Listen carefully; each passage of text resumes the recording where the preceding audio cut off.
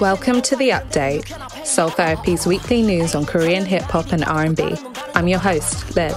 As we mentioned in last week's update, Rose the Penny is signed with Amoeba Culture and has changed his name to Ha. This week he explained why, as he felt lots of people were mispronouncing his name and that Ha was almost impossible to get wrong, and because he uses the exclamation a lot in his raps.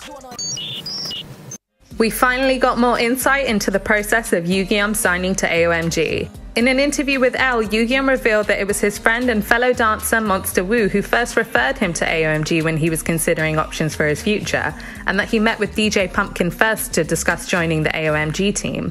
Fans are really eager to hear the kind of music he'll be releasing under AOMG, and J-Park is being sure to tease us as he posted another story about Cha-Cha Melon and YUGYEOM in the studio.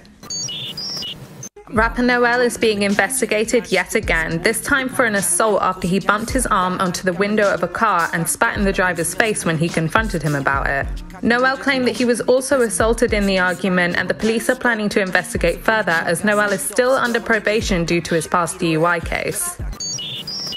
Spotify just entered the Korean market a couple of weeks ago, and it seems like they're already running through some issues as Kakao M, one of the biggest music distributors in Korea, has decided to take off their artist catalogue from the platforms because of a disagreement. Kakao M is owned by Melon and has its own streaming platform, and it looks like they are not too happy about the streaming leader entering the market and potentially taking shares. Nevertheless, fans are no longer able to access their favourite artist's music, and Tableau from Epic High has tweeted, "Apparently a disagreement between our distributor Kakao M and Spotify has made our new album Epic High is Here unavailable globally against our will. Regardless of who is at fault, why is it always the artists and fans who suffer when businesses place greed over art?" Labels and artists affected include Deja Vu, IMJMWDP, Epic High, Code Kunst, Groovy Room, DPR Live, Gwangil Joe, and many more. We don't know how this is going to unfold, but for now, RIP to our playlists.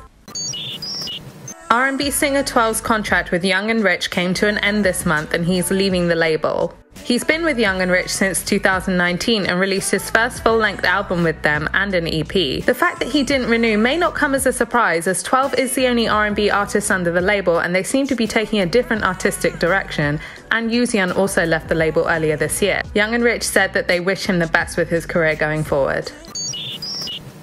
On the most recent episode of Hip Hop Players Tomorrow's Hangover, J-Park talked about the Korean Hip Hop Awards and said that he thinks it should be broadcasted on TV, and that he's sure sponsors would support if enough people showed interest. As always, J-Park wants the community and its artists to get the recognition they deserve. On the same episode, Swing spilled some tea about Show Me the Money 9, on which he was a contestant. As we talked about in our recaps, a big storyline in the competition was the feud between him and Cox Billy. Swing said he was prepared, but that he thinks that because of his funny personality, Cox Billy, now referred to as Jaehyun, didn't take him seriously and made the feud too personal and disrespectful, taking it outside of the competition to Instagram, and that Jaehyun even came to Swings' coffee shop to antagonize him while he was in a business meeting. He shared a lot of inside info about his relationships with other artists and Show Me the Money, so we suggest you check out the whole video.